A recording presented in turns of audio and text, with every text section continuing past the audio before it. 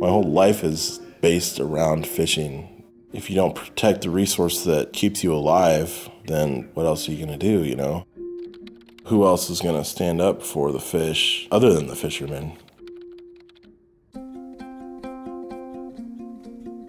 I've got memories as a kid of waking up on the boat, or swimming around out in the net and stuff, and my grandfather was a commercial fisherman, and my parents fish, and you know, at some point I think it's just in you.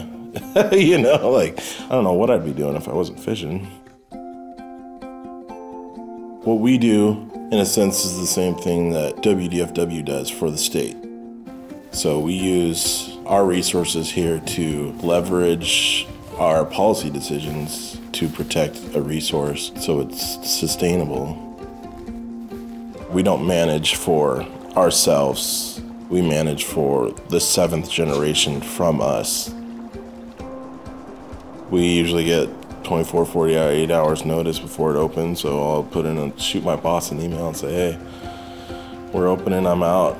Good morning, Bob. I think my parents started fishing like 85 or something. My dad passed away 2 years ago. It was a big part of her life being out there with my dad, and you know, she's not gonna stop fishing because my dad's not here.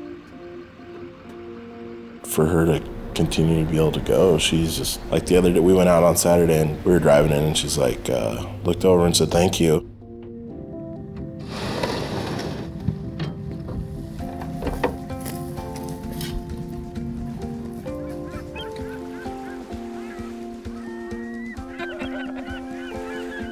I still manage our summer youth that come in every summer. So, I mean, anymore these days, we get up to like 6 kids a summer that come and work with us. So it's like our opportunity to reach out to the people that are interested in, you know, natural resources, and we get to teach them what we do and why we do it. And if you can help, you know, protect it and ensure that it'll keep on going, then that's what we do.